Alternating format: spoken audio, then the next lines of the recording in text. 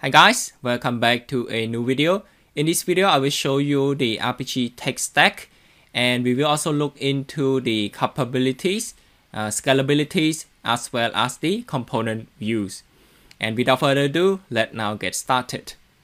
Okay, so the first one here, you can see that the Apigee Edge has three core functional areas: the Apigee services, developer services, and analytics services. So Apigee Capabilities is in blue, so you can see here as well, all of this blue. And the green one is the open source capability. And Apigee Capabilities like gateway and the analytics, it rely on the open source infrastructure to support the storage and data replications. And the gateway here, it sits on the critical path, and component included here represents the runtime of the API deployed on the Apigee. Okay, so now let's go to the next one. Right here, so this is the first graph. Okay, so the Apigee Edge is horizontally scalable. For example, like adding the capability to handle more API call is as simple as adding additional gateways. And this one right here, at some point of time, so scaling the gateway horizontally, it might need scaling the support infrastructure to support more or to handle more data that is being generated by the system. And component related to other capability like the developer portal, system management, and the UI, it only need to scale based on the requirements associated with those capabilities. So right here, this is another one. Let me just show you. Yep. Okay, so horizontal scalability, it applies the capability within the region or across the regions. By design, Apigee Edge is active, so it means that there is a continuous consistent data replication eventually across data store located in all regions. And in the diagram, you can see here there are two regions. So this is the region 1 and region 2, and the Apigee traffic is channeled to one or both regions, depend on consumer preferences. So usually it is handled by a global load balancer, but it's not showing here, or the DNS resolution. So regions are independent of each other.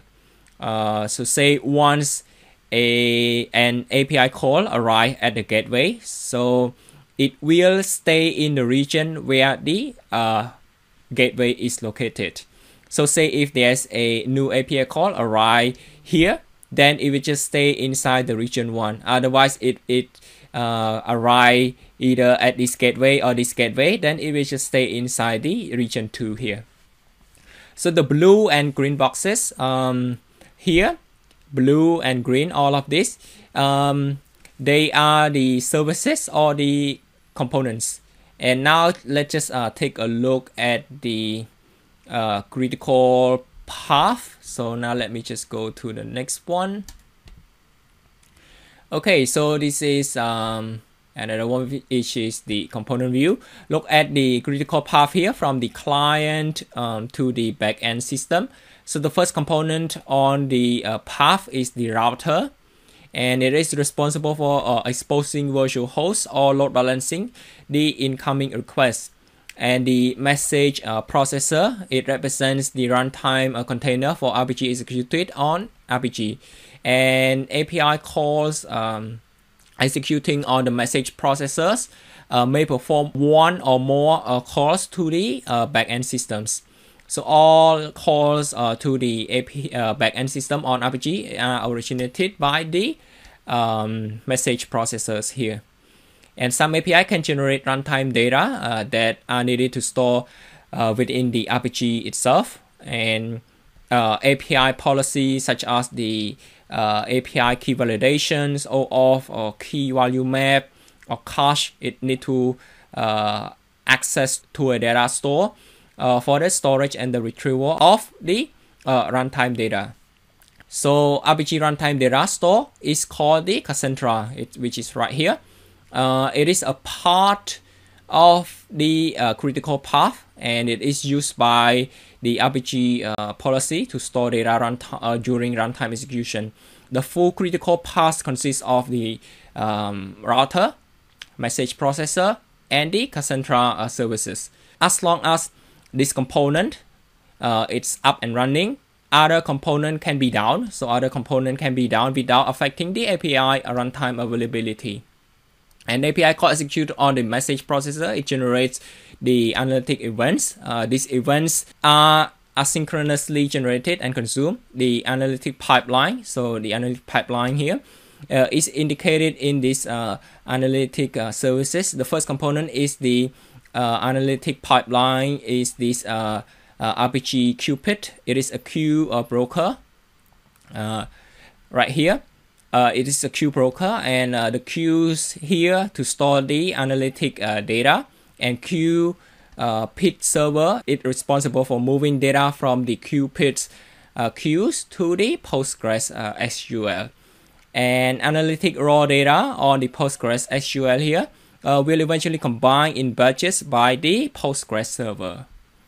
Apigee data are used to power some Apigee Edge analytic reports and management components such as the management server expose the management API. This API allows to add user, deploy APIs, and other actions. While performing such action, the management server leverage Cassandra, Zookeeper, and also the OpenLDAP to read and store relevant data related to the runtime or the configuration state. So Zookeeper, it stores the data related to the configuration of the system, the wiring information between components, and the configuration state. And OpenLDAP, it stores the information related to the role-based access control users, for example, like users, roles, or permissions. And the enterprise UI, it is the administrative UI used by API teams to develop or manage APIs. This UI, it consumes the management API to perform all actions. All features in the UI are available through the management API.